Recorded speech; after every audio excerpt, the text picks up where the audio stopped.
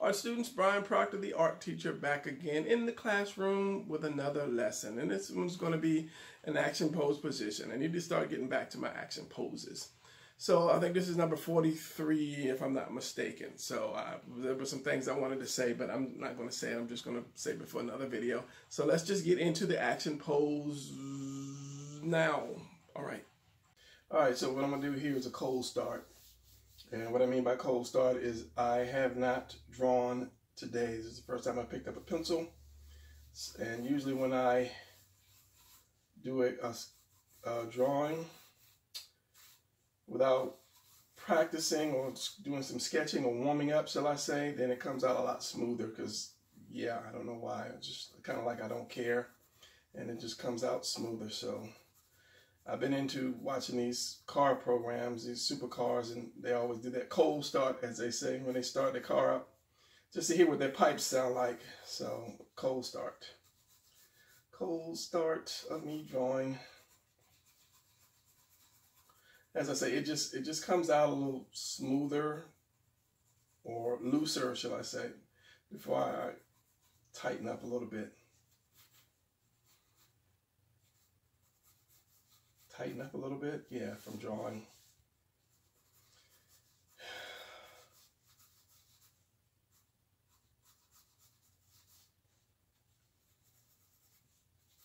Hopefully it won't go off the page. Hopefully it won't. We'll see. The foot just might.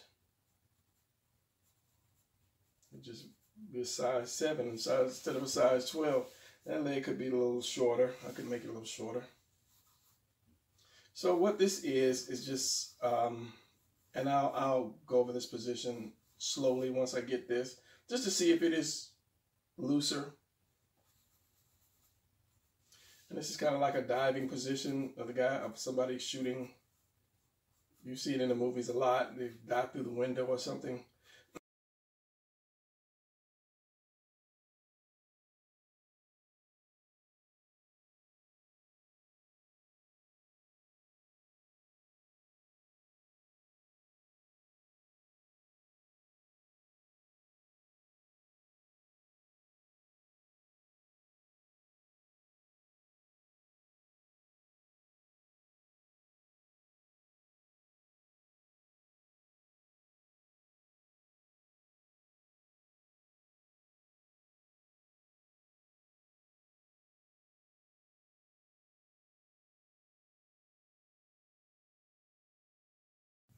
I'll show you how it's done after I draw it real quick.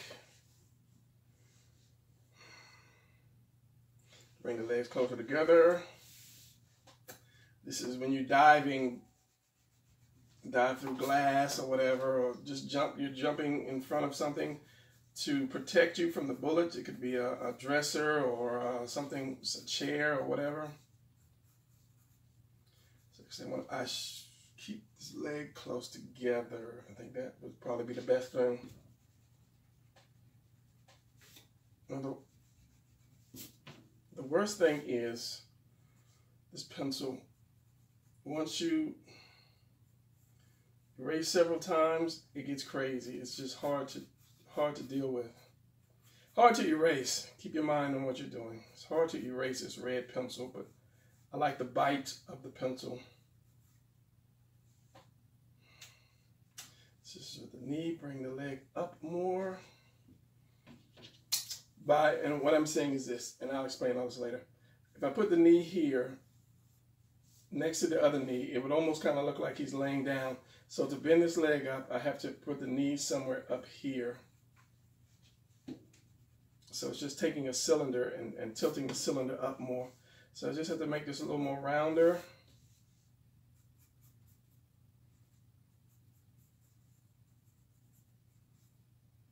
So this is the knee, and it makes it look like it's bent more coming towards you. And then you have the other part of the leg, and that's going to come down. Close to this leg, so now I'm stiffening up again, which it shouldn't be. Should not be, because I'm actually carrying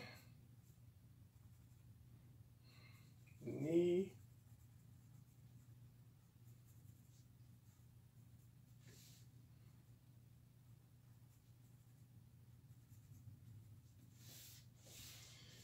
foot is a little big compared to the other one. This is round because it's back here. The foot, you might see a little heel. No, it would be out more. You see the heel here.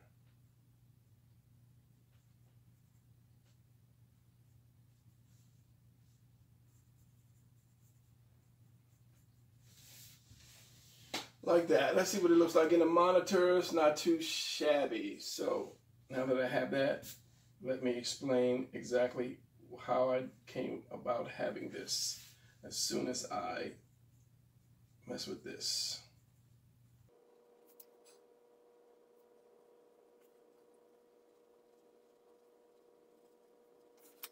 All right, so let's get another piece of paper, a little thinner piece of paper, and then show you what I did.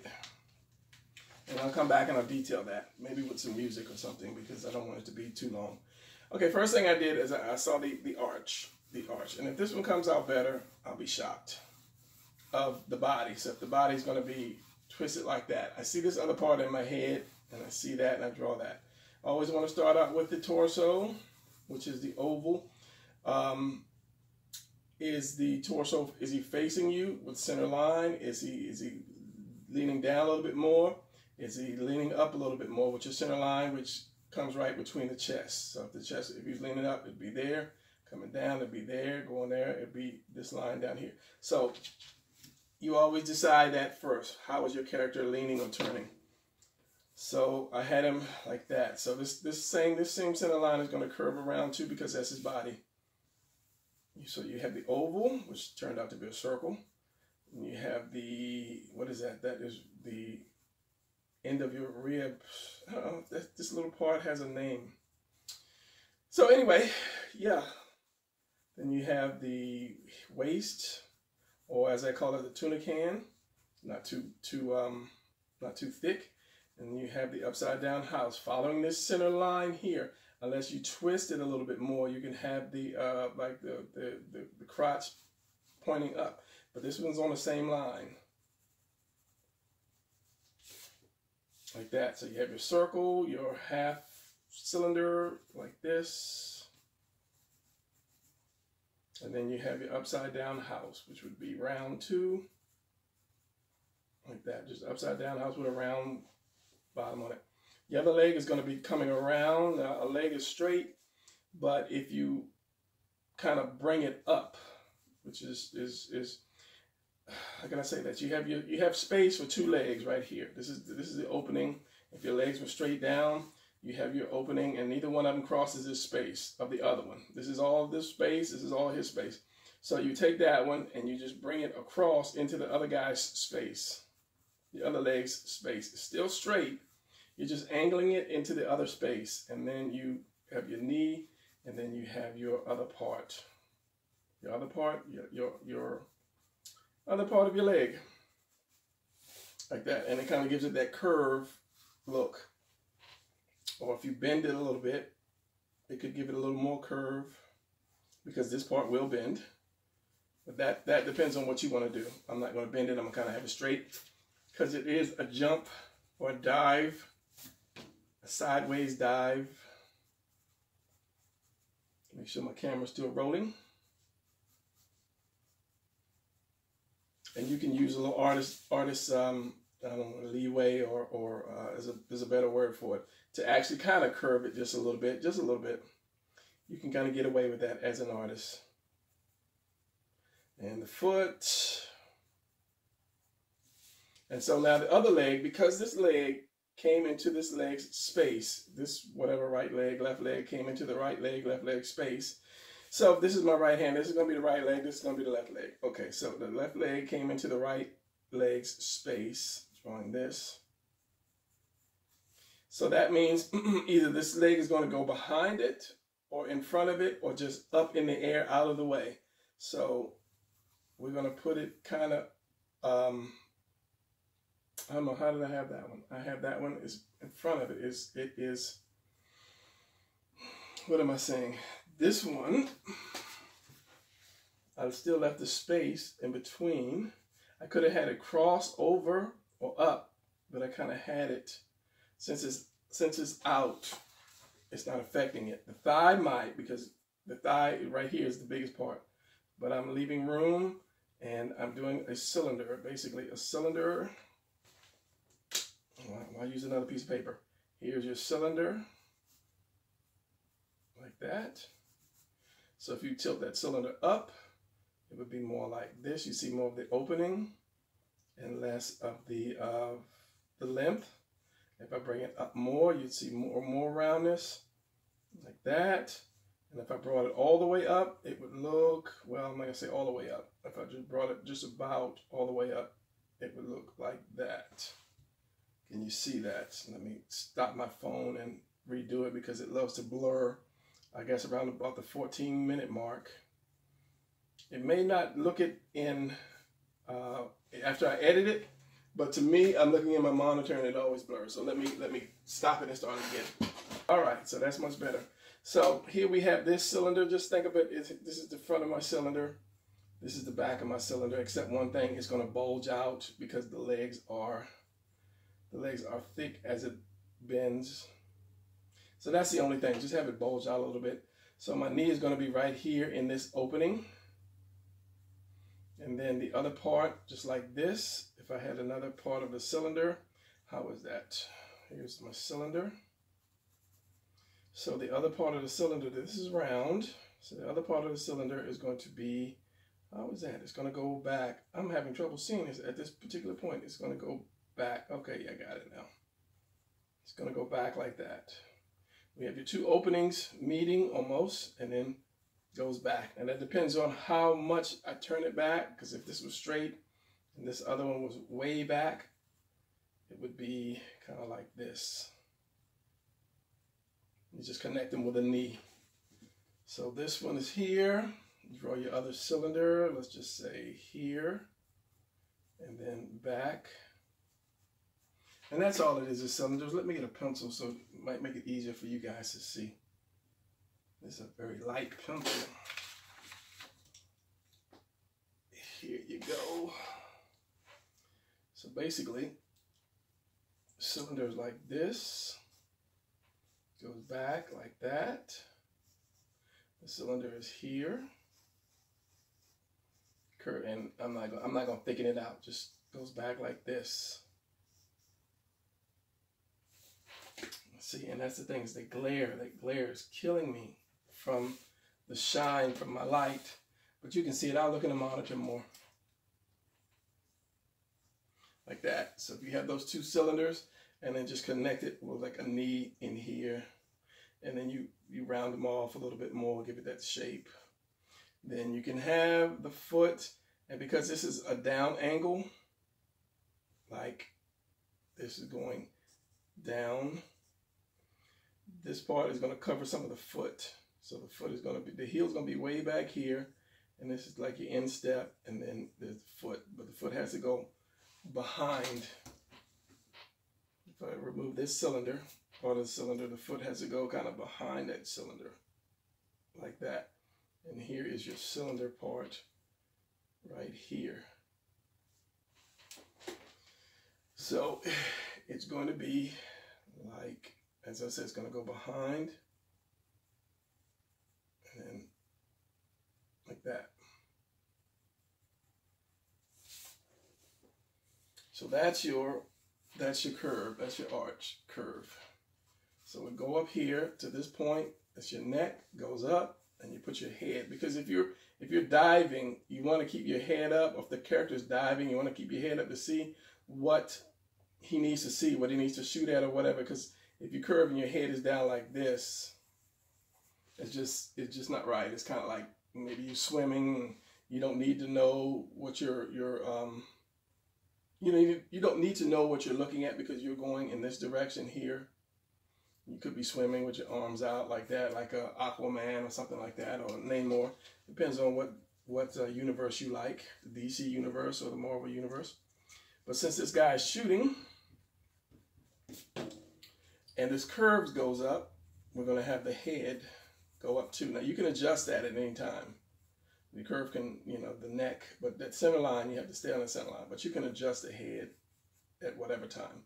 So neck, curving that neck a little bit, and then you have that house again, that rooftop, that point is right there, that center line. Then you have your shoulders come here. So what would be better? Do the shoulders? Let me turn it up. Turn it up. Comes down. And since, let's do the chest. Here, comes here and here, because if you do this, you'll know this is easy. I stopped doing it. I should be doing this in every drawing. You'll kind of know where the chest curves at. At this line, it curves here. That line, where did it go? Right here. It curves there. So your delts are going to be here. And that depends on how high your arms are. How high your arms are. See, where's the chest at? Right here. So this is going to be inside of your delt from here. Same thing here. Like that. So at this point you have a wide variety of different angles that you can put the arms at. So, but since this guy is shooting, and a lot of times what I like to do is I like to put the hand where I want to put the hand. I put the hand where I figure it's best. And then from there, you do your, the rest of the arms. I'm concentrating on trying to make this gun. And since it's up, you're going to see the bottom of the gun. Like that. You see the bottom of the gun. Which means you're going to square the hand off. And all these are, again, as I continue to tell people, are shapes. Master your squares, your circles, and your triangles. Then you have what? You've come a long way from home. I don't know. So this part of the wrist, you have this narrow piece here, this actual wrist. Then you have this forearm, I guess. I don't know if the whole thing would be called a forearm, but you have this fat piece. It goes down to the skinny piece. So what I do is, let's just say this is my hand. This is my fist. So you have this wrist part right here, and then you have this meaty piece right there. And then you have your bicep that comes behind it or connects to it like that.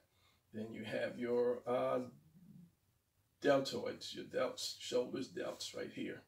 And then your chest comes like this. This goes up under that chest piece like that. And you have your ribs back here, your collarbone, shoulder. Let's just call it your shoulders, your neck, and your head. So when you, why am I hesitating? When you bring that forward, it's just like these cylinders. You're just going to have one cylinder. I always do this small part right here, this part right here, which is this. Then because it's facing, if I put that cylinder in here and brought it around, the circle wouldn't be right here at the end. It's going to come in like that. And that also depends on how much you turn the thing, how much foreshortening it is. So if I had it more this way, I forgot how to draw a hand for a second, then it would be here and this would be here like that. It just depends on how much you turn it, and then your bicep is going to be here. So we have this and all that stuff that you change, and you already have this delt right here. So you need your bicep, tricep right here. And it's going to be tucked behind that like you just saw. It's going to be tucked behind that under here.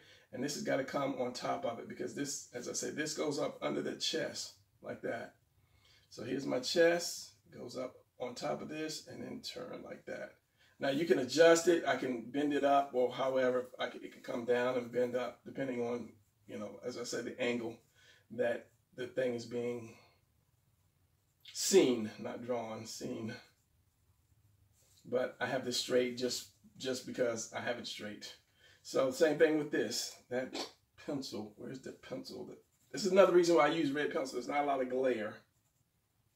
it's no glare for you, but for me, it's a lot of glare with my ceiling light, because I have 2 fluorescent lights above me. Again, now this hand is kind of weird. It is really weird. And I'm not saying there's no way to connect this, but it would have to be bent up, and I don't want it bent up. It's more straight. This hand has to be moved. So let's go back from the beginning. We have this here, coming up here. We have this. We have this. So this is just an oval. This is just an oval with my can in it. And then we have the hand. However the hand is going to be. However I had the gun, I don't know.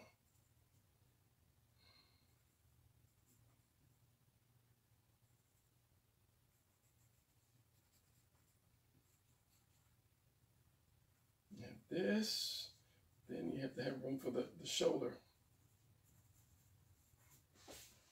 Like that, and then I'll do a quick stupid ink on this one. And then you have your hand, thumb is in there. That's why I couldn't get it right. I had the thumb wrong. So the thumb, this finger is bent in here. I'm not trying to get into detail with that. And this one, these fingers are coming down, holding the gun, and I could have used more hand room.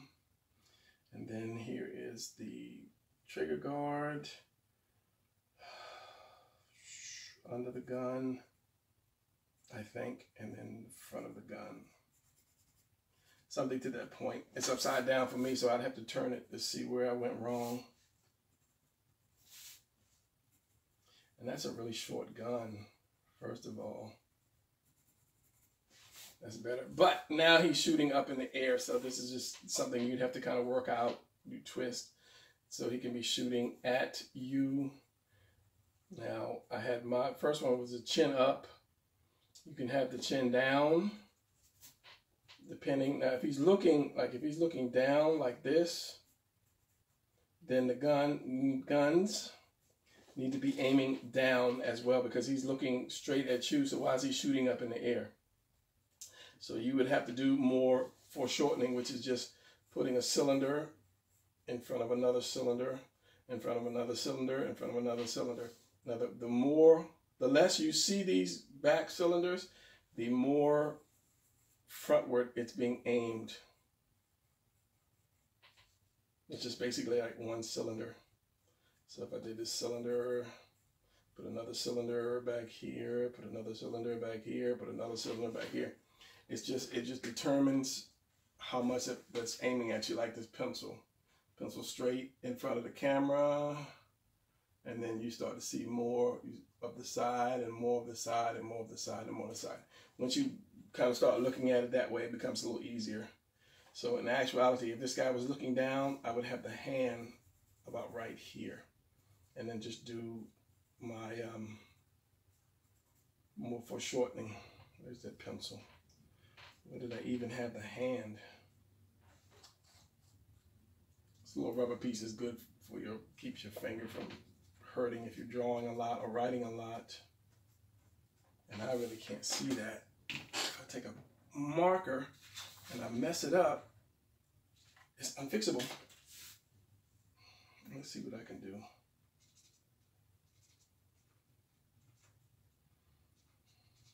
This marker is almost dry.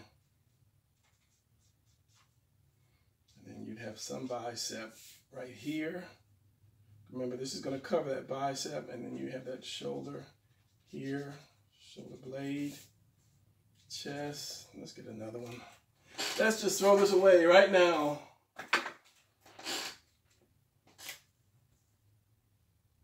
Much better. Collarbone, chest comes here, comes up here into that delt, the bicep, tricep. There, and then there's a hand.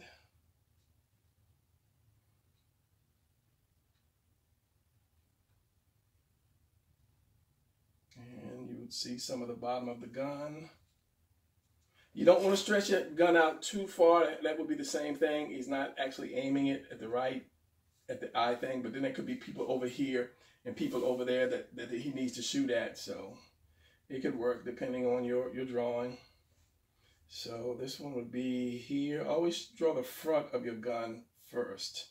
That way you know where that gun is aiming at. And then you do your foreshortening or your perspective on your box, which is all it is. It's just a box. And then you have your foreshortened hand, foreshortened arm, foreshortened whatever, like that. Get that little piece here.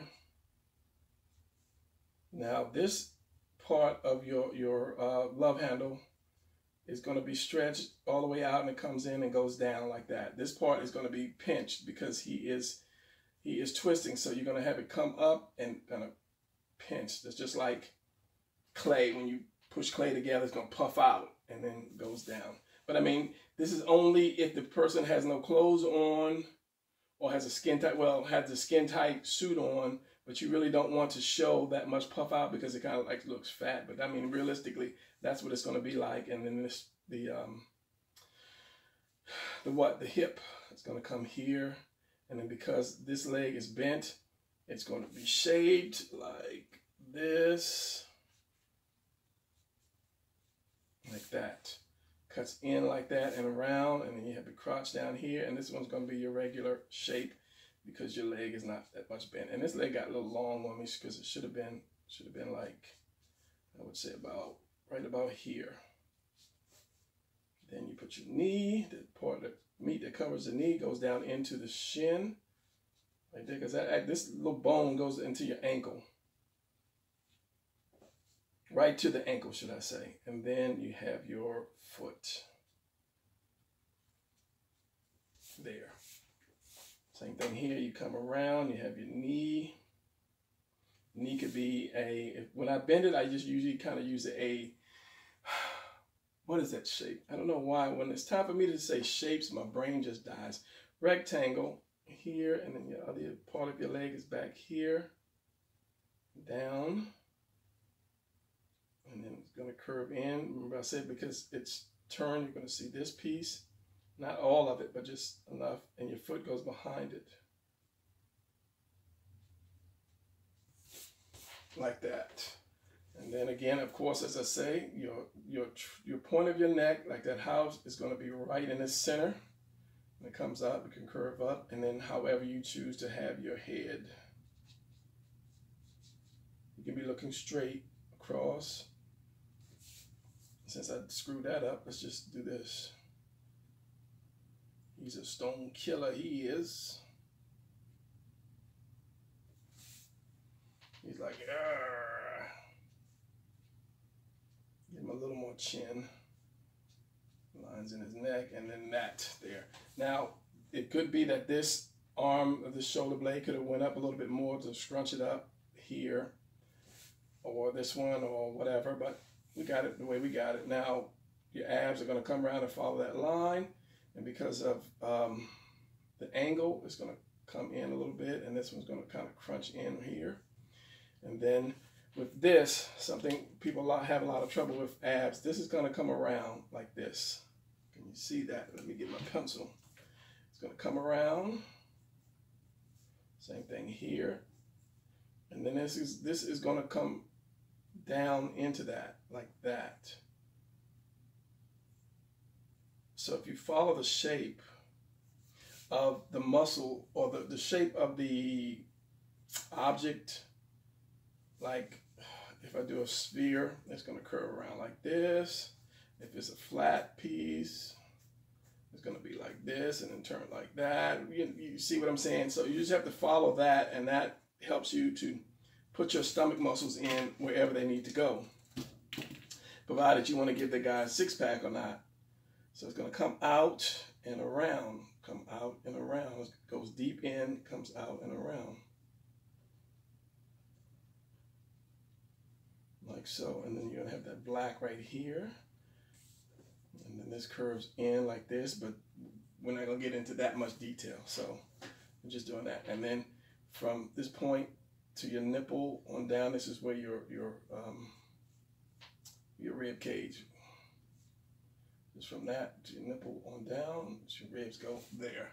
And then if you're, you know, like super cut, then you have those extra set. But I don't do that because it's just, to me, that's just too much. So I think we basically got all that covered. And then, you know, if he's jumping, what I could have done was I could have tilted him up like this a little bit more. And then, you know, had his feet up in the air more, like this would be the down part. His feet are still up in the air, but I didn't. And then you can always have the, I mean, if you're doing the comics, you got to have the curve. I'm sorry, I didn't do the curve. The little motion lines, like he's, you know, jumping behind something. And then if it was comics, you could have some little piece of a dress or something here that shows that he is jumping behind it. But no, we're just doing this thing. So if I compare that to this, so I can get it both on camera, let's just do this.